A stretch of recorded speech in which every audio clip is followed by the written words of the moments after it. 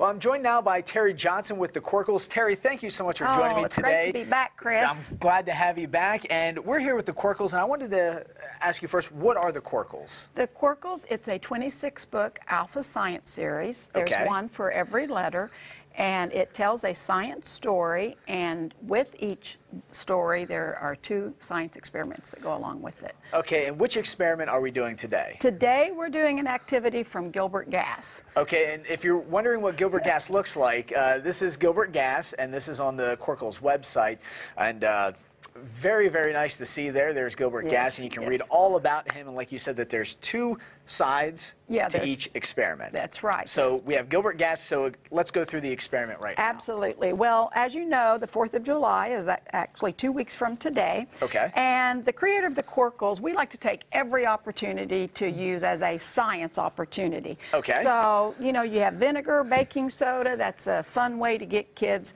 excited. So you have just a water bottle. Okay, just plain water bottle here. Just a plain water bottle that I've emptied. And I would like for you to take your vinegar and just pour, you know, about 3/4, half.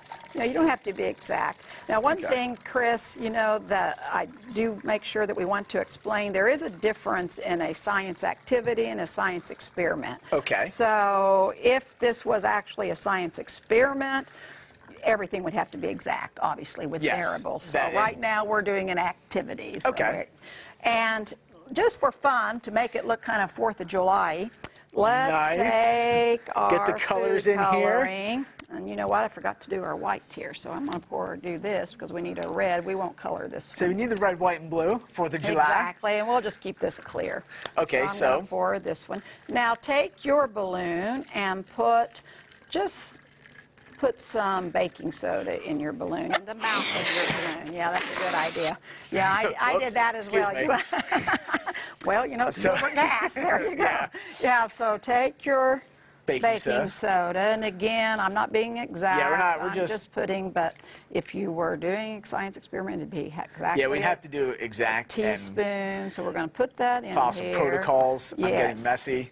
Yes, and that's what the fun part is. They love this. And now that my son's getting 20 months, it's not going to be too long before he gets to do He's going to get to do this. We may have to bring him on to do one with us. So, and this already has baking soda. Now we're going to take it and stretch it. Now I will tell the ladies, if they have nails, this can be challenging because we've had some balloon disasters before if we put a little hole in that. Okay. My nails are a killer for that. So make sure you get it over the mouth of your balloon, good and tight. I think I'm because otherwise you're going to have a flying balloon. That's okay. That's part of the fun. That's part of the fun. Okay, now on the count of 3, we are going to lift them up. We're going to let the baking soda fall down into the vinegar. And we're going to see what happens. So are you ready? I'm ready as what I can be. 1, 2, 3. Lift it up. Pray that you don't get sprayed with vinegar. Oh, no. Here I don't think I put that much in. Oh, there you go. Is it falling down? Oh, mine's squirting. There you go. I didn't put enough in. Did you not put enough in? There you go. And look. You know what? We're going to... Oh, my. Well, you're going to try again, but look, I had a little squirt out I'm showing you what the reaction would be anyway. That's right, and what we've done, Chris, is we have created a chemical reaction. And that's also a fun way you can do it. You can just put it in there. What reaction did we create? Okay, we created carbon dioxide. Okay, how do we do Vinegar that? and baking soda is a chemical reaction that automatically creates carbon dioxide. And that is a chemical reaction. Now, real quickly, because I know we're short of time, what I would like for you to do is to take this balloon and put... Oh, they already have a reaction. And put salt in this balloon. Now, you know we already have carbon dioxide. I don't know if I'm going to have enough time. You want me to help you?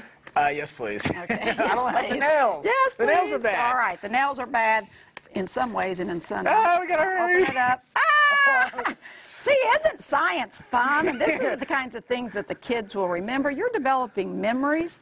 Well, of course, when you talk about carbon dioxide, you can take it into all kinds of different photosynthesis. You can bring it into now. So same. Oh gosh. Same reaction. But if you'll notice, yeah. Chris, you act a little nervous. Yeah. What's Big up? balloon filled with Big gas? balloon. I don't know. Yeah.